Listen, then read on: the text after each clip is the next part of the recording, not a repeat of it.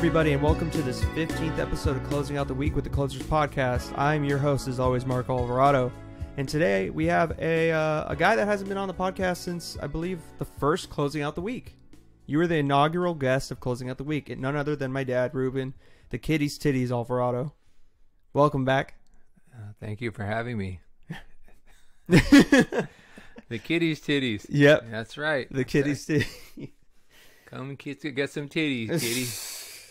Drop us a little knowledge for you. Oh, God. Yeah. So if everybody's wondering where he got that nickname, it's because of Quinn the Moondog Kalani hearing my dad cut a promo for the podcast on his first appearance, and he was like, my dad was like, come here and listen to the podcast where I talk to you kiddies about my experiences being in a band, blah, blah, blah, blah. And Quinn ate it up and was like, that's your dad's nickname. Ruben the Kitties Titties. That's right. With his kitties. Yeah, so... every kitty needs some titties. So we're kind of doing an impromptu little closing out the week, because I didn't do one last week, just because, busyness, but I wanted to do something this week. I didn't want to just have myself like I have been the past couple weeks, so I wanted to actually do something a little bit, more grand. Actually have a guest on. So my dad, how are you? Doing fine. Doing great. I'm sorry, you were about to drink your coffee. Mid sip, but that's okay. I'm doing fantastic.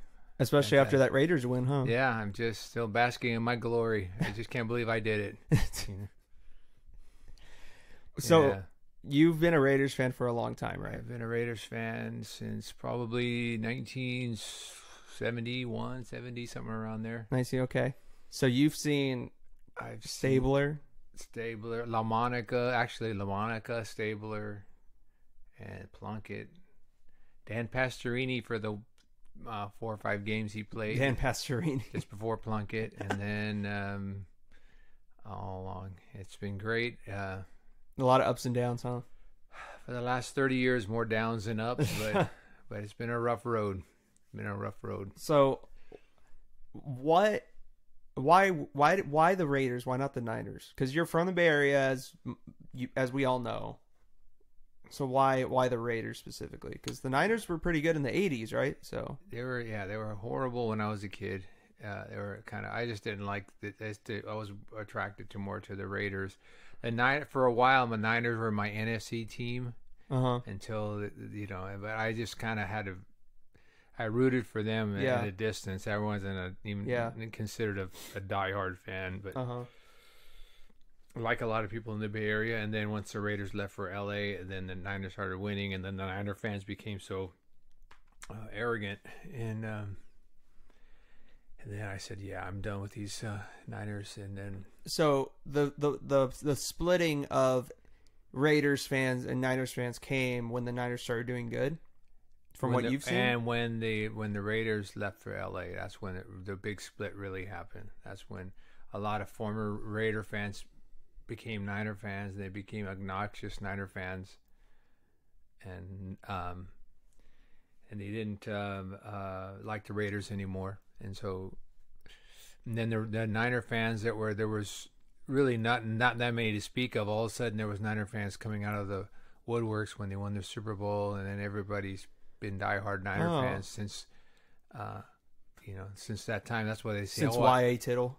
No, they don't even know that. Most of these guys Niner fans. They think that the first game that the Niners ever played was in 1980 when the catch was made. That was before that. There was no Niners. They just didn't happen. Because you hear I go back all the way back to the catch. Okay, well, yeah, there was 1950s. That was another 30 years of Niners football. Of Niners football that you have no idea who John Brody is, or Gene Washington, Y.A. Tittle.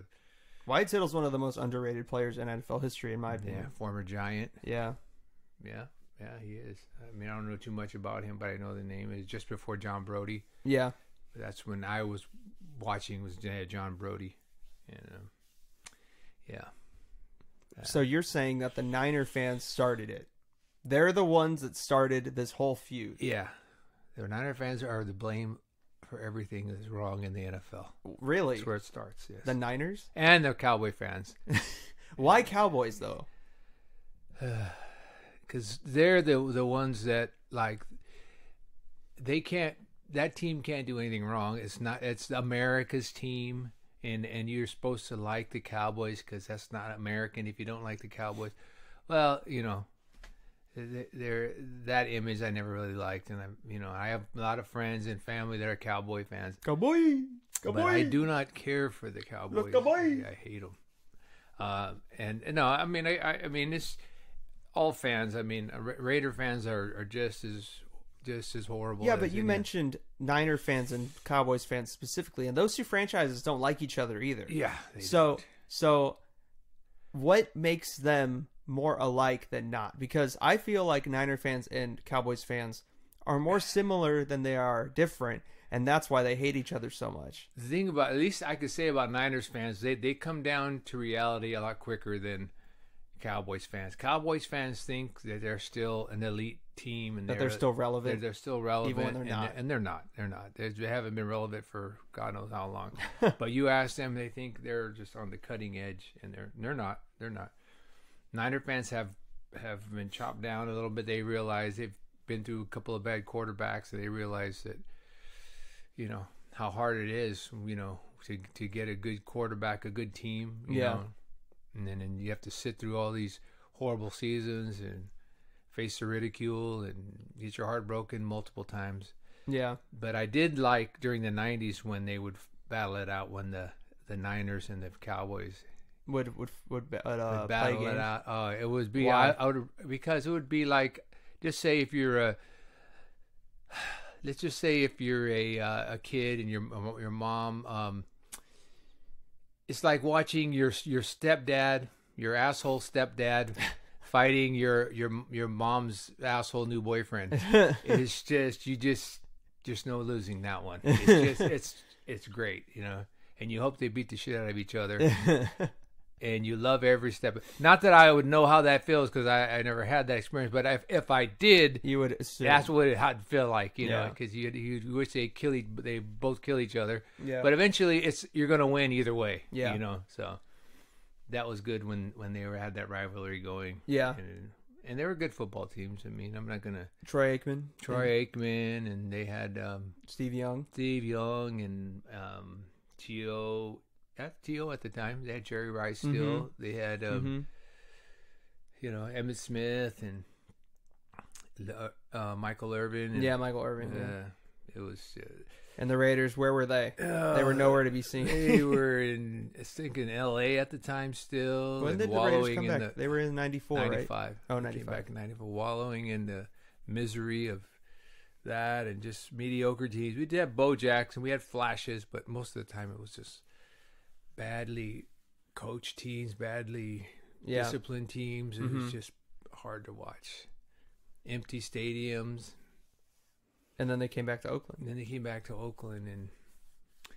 And actually they got a lot of good following. They always sell out.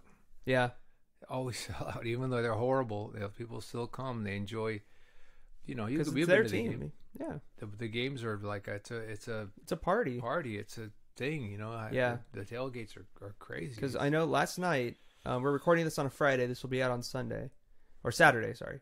Last night was the Raiders' last primetime game, barring a flex between like when the Raiders play the Jags or the Raiders play the Titans. One of those two games might get flexed depending on if the Jags win a couple games or the Titans put a couple games and we keep winning. But barring that was the last primetime game in Oakland Coliseum. So like, what are some memories you have of being in that stadium for Raiders games specifically? Because I mean, the A's are still going to play there, but oh god, nothing really happened. I mean, every game I went to, they lost. So it wasn't, and the teams weren't all that good. There was a couple of games I went to, an Eagles Raiders game that they came back and won, but it was. What year was that? Had to have been like the late 90s, 97, 98, right around there. And right when I was born. Yeah, maybe it was actually probably 96 because you weren't born yet. Oh, okay. I went to another game where Miami and Raiders, we got beat. And we were up in the third deck, and we got these guys, just standing up in front of us randomly. They wouldn't sit down, and yeah, but but it's come a long way. It's when they first came back, it was still that they had the stink of LA coming on them, so it was like you had that attitude. There was a lot of fighting going on, a lot of stuff. But when it's been a while since I've been back. Since I've been back and been to the games, it's totally different. A lot more mellower. Yeah, they seem to have a handle on their security, and you don't see the craziness. You just see people there having a good time. Yeah, the tailgating is unlike anything. It's crazy. I mean, the bands and the DJs and people bring their TVs and stuff. Oh yeah, that's always been the TVs, couches. It's just that's a lot of calories to be burnt. Oh yeah. But then again, they're eating a lot of stuff, so there's quite a bit of calories that they can regardless. Burn. Yeah. No, it's so fun to tailgate at a Raiders game. It's unlike anything I think I'll ever experience. To me, sometimes it's kind of funner than the game. I hate to the say tailgating. That. Yeah. Well, yeah, when you have when you go play against the Chiefs and you're the Raiders, I mean, it's not gonna. The tailgating's funner than the. Well, no, I have a hard time peeling myself away from the tailgate. That's what I'm saying. Oh, I'm in that tailgating mood. I don't feel like getting herded into a line, and then going through the turnstile or whatever. They check your stuff, and the guy, whatever they do to frisk you or finger you or whatever, and then you got to go and then you sit down. It's a lot. I'm in the mood. Yeah. When I'm in the mood, that tailgating mood, I don't really want to get out of it. But yeah, there's some people that just go for the tailgate. Yeah, they don't even go to the game. I would, but when you come back out of the game. It feels like you're in a third world country. Yeah, it's like what happened to the party? It looked like a bomb went off in there. There's trash everywhere, and everybody's pissed because the Raiders lost. And yeah, it's like where am I?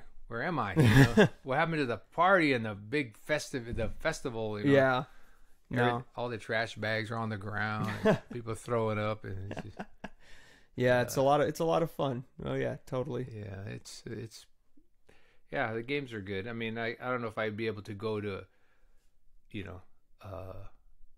every game. Every game. I don't know. Too much. It's a little much but go once a year is good enough. Maybe twice, but just the crowds and everything. It's kind of sometimes it's a little much, and the beer is outrageous.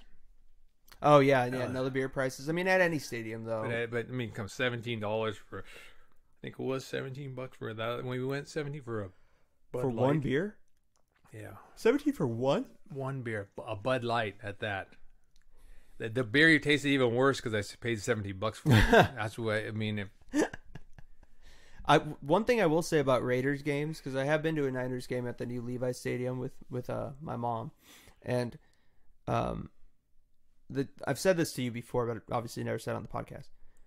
The crowds are just so different. Like when you and I go to games,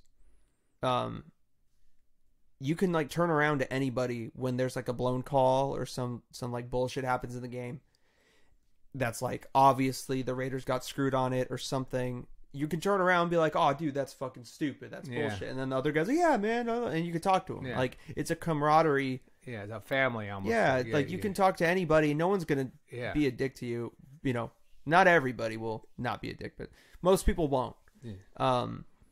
But at the Niners game I went to, like we were sitting there and just like watching the game, and something happens that like of course I'm gonna kind of pull for the Niners because with my mom, I don't want to root against them, ruin the fun, and like they were playing the Titans and like something happened, like there was obvious pass interference, they didn't call it, and I turned to one of the dudes next to me and I was like, "Dude, that's fucking stupid. Like how could they not catch that?" And the guy just like looks at me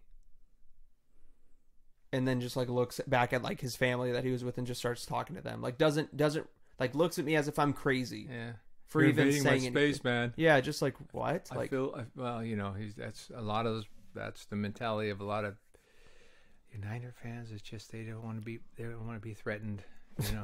It's just such a different vibe. Like I don't know too. Like Probably made him spill his rosé and his cheese, and oh my god, this is like vintage 1999.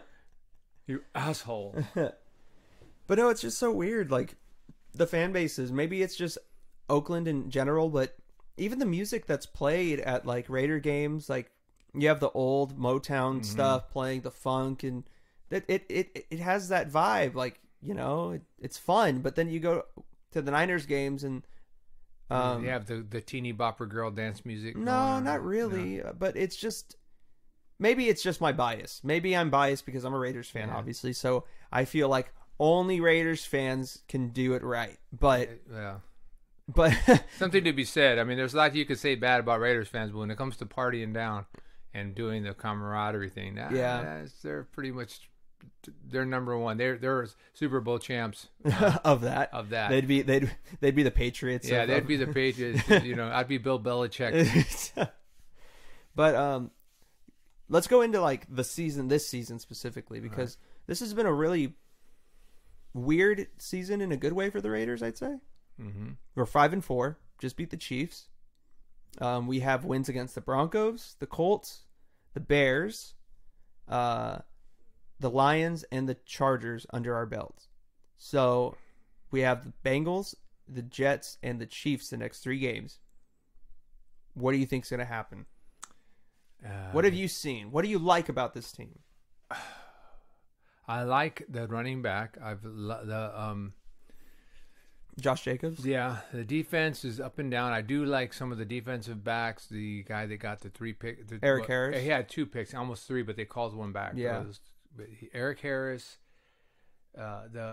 Crosby, there's some really good spots, really good thing going on. They lost the defensive back early, the first game, the rookie guy. So they would be Jonathan Abram. Yeah, they would have been a lot better with him. But maybe next year. They still, Carr's got to keep playing better. Their offensive line is okay. It just seems like they're not very consistent. Yeah. I see them going probably, like I said, I think they can go to the first round of the playoffs. Yeah. And I'm thinking. And that's it. That's the end of the road. Yeah, I think they're about right there. They're not scaring anybody. Now, and people are kind of talking about it because they were the only game on yesterday, and what about the Raiders? And really, if you look at it, Phillip Rivers gave him that game. He handed it to him. You take away those picks, take away half of the picks, and the Chargers win that game. And then arguably the Lions game too. Yeah, Matthew Stafford kind of gave it to the Raiders too because of that pick he threw in the end zone. But Darryl Worley, that was a crazy one-handed interception. Yeah, you have to give it to him. Yeah, it's their defense gets the turnovers, but we'll see. I don't. You never know. If you guys got to do is get in the playoffs, it's a whole new season. So yeah. But I just see just going because I've been down this ugly road so many times. I could see that we'll get to the first round and it just kind of be over. And then they go and they shit their pants in the first game, and then it'll be over, and then we move on to watch the Patriots play the Saints, or whoever, and then So what we're gonna do is we're gonna go game by game. All right. And we're gonna see what you project the Raiders to finish as. Okay.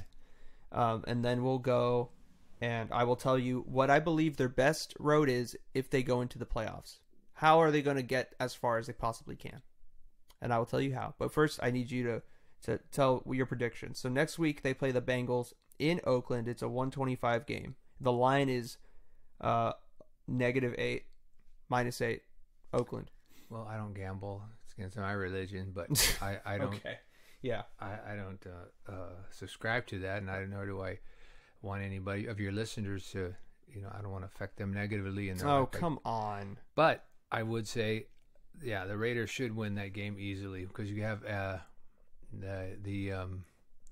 the gingerbread man throwing it picks left and right. Who, Andy Dalton? Andy Dalton. He's not playing. He's benched. Oh, is he? They benched him for some other dude named Allen, last name Allen. Oh, that's right. There's like 3 Allens playing in the NFL right now. I don't understand. But, they have one of them.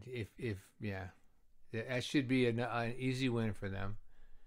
Then the next game is the Jets, right? Oh, wait, no, not Allen.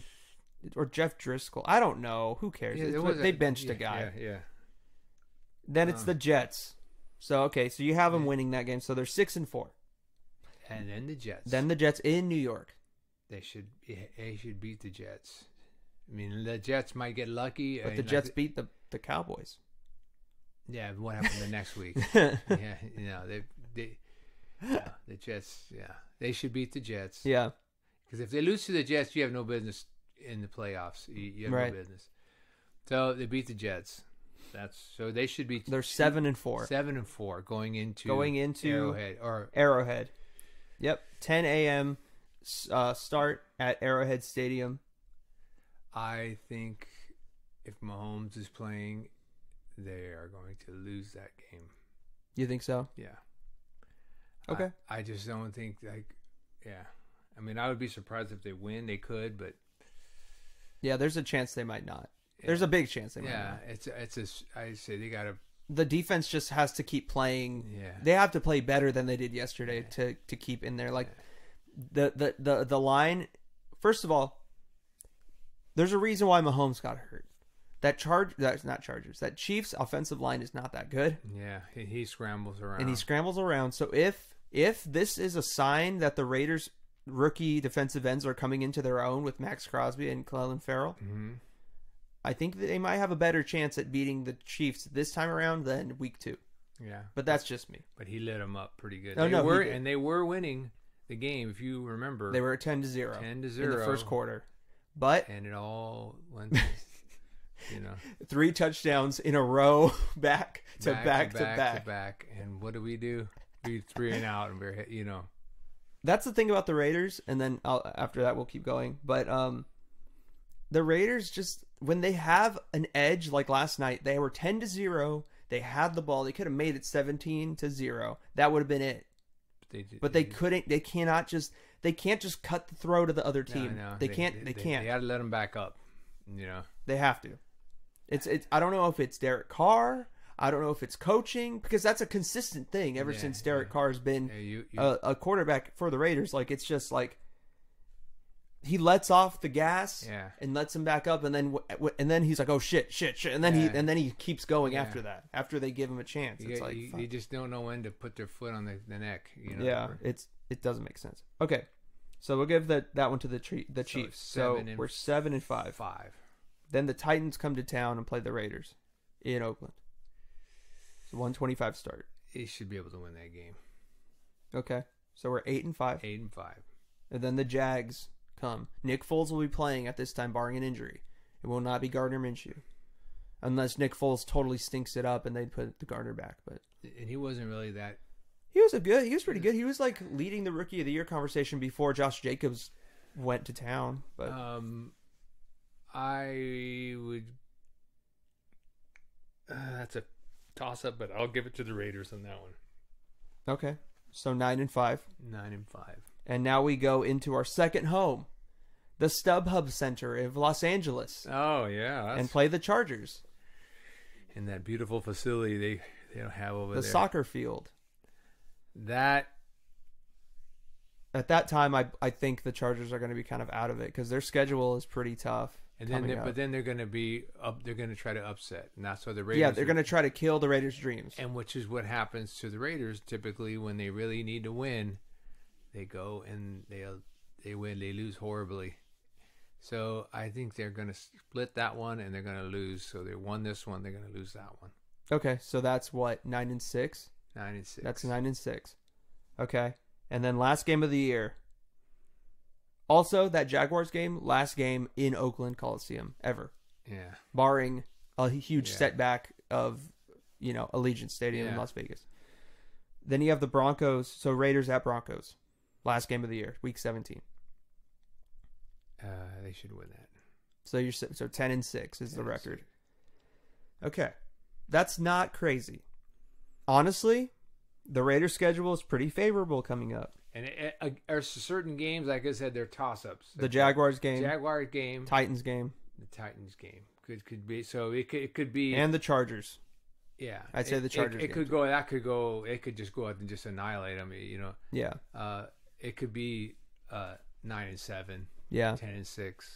I mean, who knows? Who knows? But right around that there. area. Yeah. Yeah.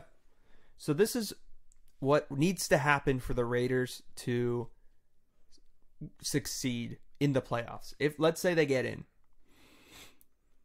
If they do not take the West, which they most likely won't because the Chiefs have Mahomes back and he most likely will not get injured and their schedule other than the Patriots game is not that difficult in respect to them.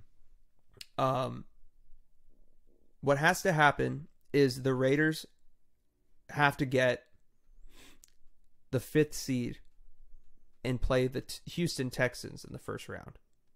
So that the Houston Texans have to get the 4th seed, right. So out of the division winners, the Houston Texans are going to have to get the worst record, which most likely will happen because that division is very competitive with the Colts still being okay and the Jaguars still hanging in there and the Titans still hanging in there. That division is very up for grabs. I think the Titans will come out as the top, but I think the Texans will come out on top, but the Texans are going to be the worst out of New England, Baltimore, and Kansas City. So if the Raiders can get the 5th seed and we play the Texans, we should have beaten the Texans. We should have beaten them. And the Packers game was a lot closer than a lot of people are talking about. Yeah. But we should have beaten the Texans. So we can beat them. And without J.J. Watt, you know, and if Will Fuller still misses time, DeAndre Hopkins is a little banged up too. They don't really have a dependent running back. Carlos Hyde's okay, but the Raiders' run defense is pretty good. I don't know. I think that we could beat the Texans if we play them, right? And the Packer game too. That was that one dumb play by Carr, which we've seen before. That was a 14. Actually, if you figure out, it's a 21-point swing right there. Yeah. Because they could have scored. They didn't score. Packers they scored. That's 14-point swing. Then they scored another when they got the ball back. That's 21 points. Yeah. They would have scored. It would have been, you know. Oh yeah, so much more close than people talk about. That was a one play changed the whole game. But yeah. Yeah. So the Raiders have to play the Texans. Let's say the Raiders beat the Texans because they can. They have the horsepower to beat them. Yeah. Then they would play. Being the 5th seed, dependent on if the 3rd seed, which I would say is going to be probably... Who do you like better, Baltimore or Kansas City? Is that to play against or to... No. I'm just saying, like who do you think... Oh, Kansas City. Kansas City? Yeah. Baltimore was good, but I think they're not consistent. Like Kansas City was consistently come out, and you don't really see them going out and... laying an egg. Yeah. You don't see that. I mean, yeah. And I'm sure they will at some point, but they played pretty. Even though they lose, they're always in it. They're always. So you like Baltimore or you like Kansas City over Baltimore? Oh yeah. Okay, so let's say the Bills are the 6th seed in the AFC, and Baltimore's the 3rd seed. That's a wild card game. Who do you think would win between the Bills and the Ravens? Ravens. Okay. So the Ravens would play the Chiefs because the Chiefs would probably have the number 2 seed. The Patriots, it's looking like, are going to run away with the number 1 seed in the AFC again. So the Raiders would then have to go and play the Patriots. At that point, it's over. And we get our payback for the Tuck rule. You think so? Max Crosby's going to come in and can just lay level just or Carl Joseph blindside Tom Brady, or Jonathan Abram gets activated for the game number 24 and he comes back and that would be awesome. That would be my dream. And but yesterday before the game they actually played the Tuck rule? The Tuck rule with Charles Woodson watching it, and he gave his little spiel. He did a shtick, about it.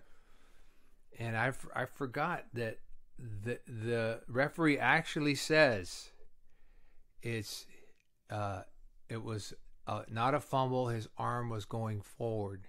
The passer's arm was going forward. But before that, they show it in slow motion. Forward, back, hit, fumble. Yeah.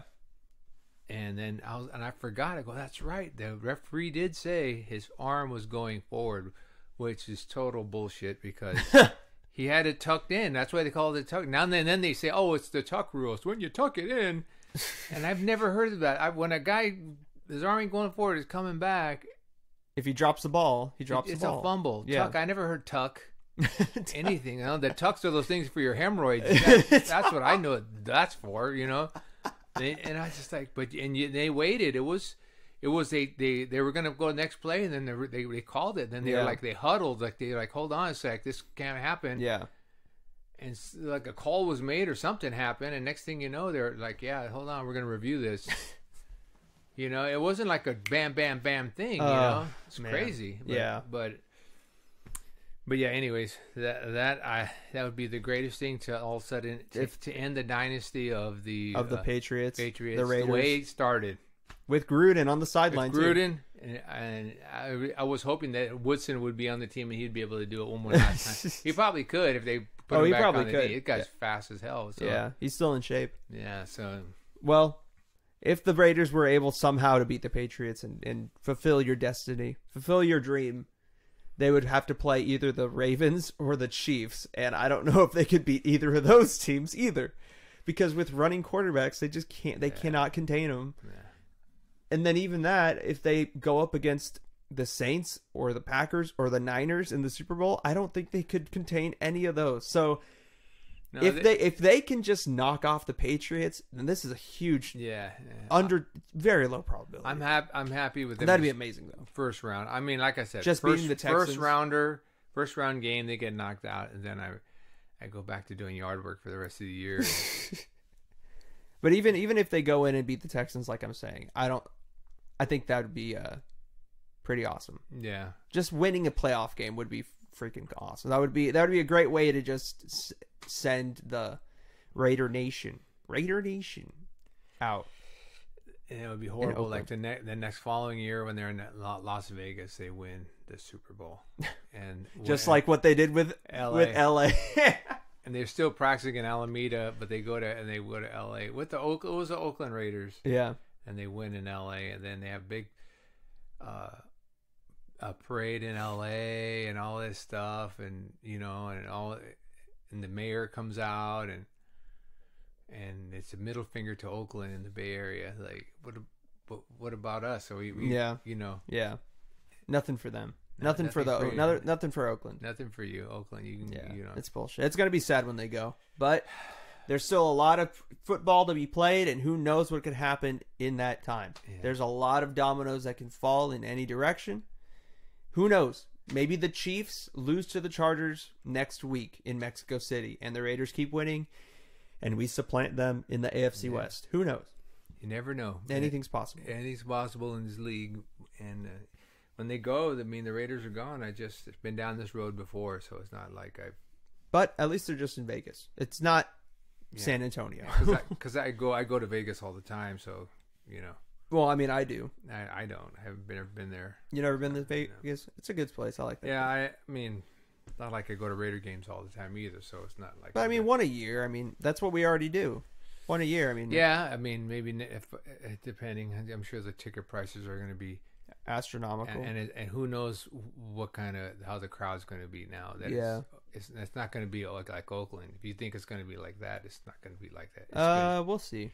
Maybe people will travel. Maybe they won't. Maybe you get the LA crowd going there. Maybe a different crowd. I just think it remains to be seen. It remains to be seen what will happen. But all I know is, like I said, there's a lot of football to be played this season. It's an exciting Raiders team. We actually have a chance to get into the playoffs. And even just getting in, I think, like in the NBA, you want your team, your young team that needs experience in the playoffs to get that experience. And I feel like that's what Derek Carr's never played in a playoff game. Never. Because he got hurt the one season we got in. Connor Cook started for us that game because Matt McGloin got hurt. Our third string quarterback. So I think it'd be good for even just us to just get in. He needs to play a playoff game. Well, yeah, that'd be great. I mean, after 6 years, that's what I'm saying. I mean, Jesus. That's a win. Even just us getting into playoffs would be a win. So, is there anything else you want to say about the Raiders before we go? It's about that time. God bless the Raiders, and God bless the NFL, and God bless Roger Goodell, because I know he cares about all of us. Oh, definitely, yeah. Yeah, he's a fine man of God. Yeah, you're totally not joking or anything. No, Roger Goodell is awesome. He loves Al Davis too. So. Anyways, all I gotta say is Raiders.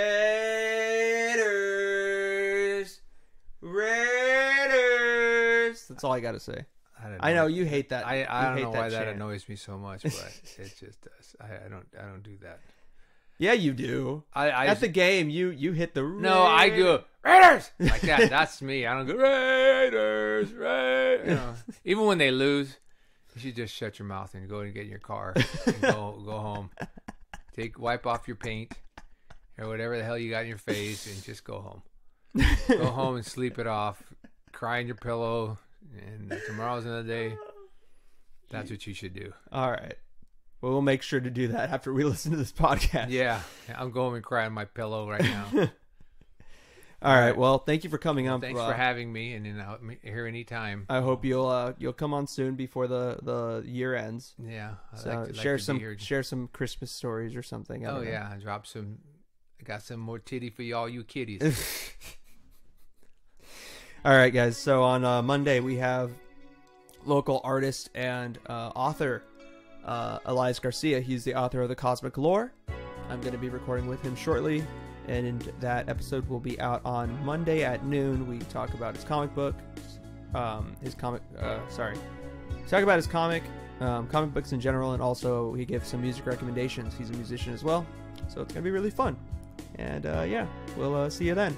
Have a great weekend. Take care.